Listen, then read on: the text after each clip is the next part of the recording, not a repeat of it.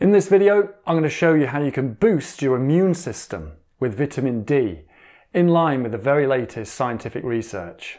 Hi, this is Gawain, helping you save time with your fitness goals as efficiently and effectively as possible. Now, obviously, I'm not a doctor. Yes. And this is not medical advice, but I've been going through a ton of health info around COVID-19. And even though this isn't common knowledge yet, vitamin D is a potential game changer. Despite the name, it's not actually a vitamin, but a very powerful hormone with lots of critical functions, like preventing the immune system from overreacting if a virus slips through. We mainly create vitamin D in the skin as it reacts with UV rays from sunlight. This becomes a problem when you live further away from the equator, as the less UV light there is all year round.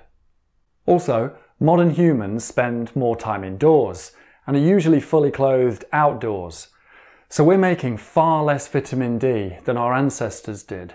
Recent studies are showing that the patients with the lowest amounts of vitamin D are more seriously ill with COVID-19. So method number one to boost your immune system with vitamin D is to get enough sun exposure for your skin tone. Now obviously you don't want to burn, you want to take into account your individual tolerance. Unfortunately, technology can now help remove any trial and error. There's a great phone app called D-Minder. The world's expert behind it knows how important this is right now, so it's currently free. Wherever you are, the D-Minder app uses GPS to track the sun angle and tells you when you can get your vitamin D based on your skin tone and coverage. Here's results from my session outside the other day. I had about 80% of my skin exposed to the sun for 45 minutes, and I made roughly 4,300 international units of vitamin D. As I'm fair-skinned, I generate it quickly, and I'll get onto the recommended daily amounts in the next section. Here's a bonus tip.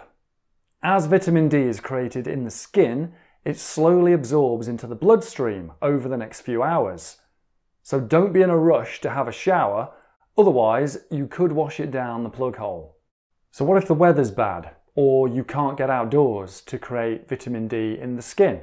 Method number two is to take a supplement.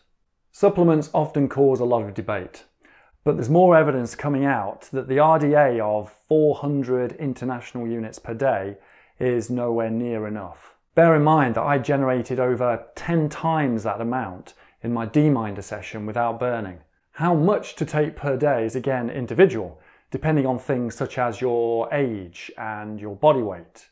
This is the one I take, and I've put a link to it in the description. So if you're worried about the risks of skin damage from too much sun, why not just stay indoors and take the supplement? You could, but you'd be missing out on loads of other benefits from sunlight, such as boosting your mood, lowering blood pressure, and even improving your sleep later that day. If you think you might be deficient, you could ask your GP to get tested, or you could spend about £40 on a home testing kit and then take advice on how best to treat it. No one knows yet whether COVID will peak again here in the winter, but the good thing is you can build up your blood levels of vitamin D and store them for several weeks, like a battery. Finally, can you get vitamin D from food? Long story short, sort of, but it's nowhere near as effective as sunlight or the supplements. So I hope this has been useful in highlighting how to boost your immune system using vitamin D. Please share this with anyone you think would benefit. And if you have any questions, please post a comment below. Thank you for watching and stay safe.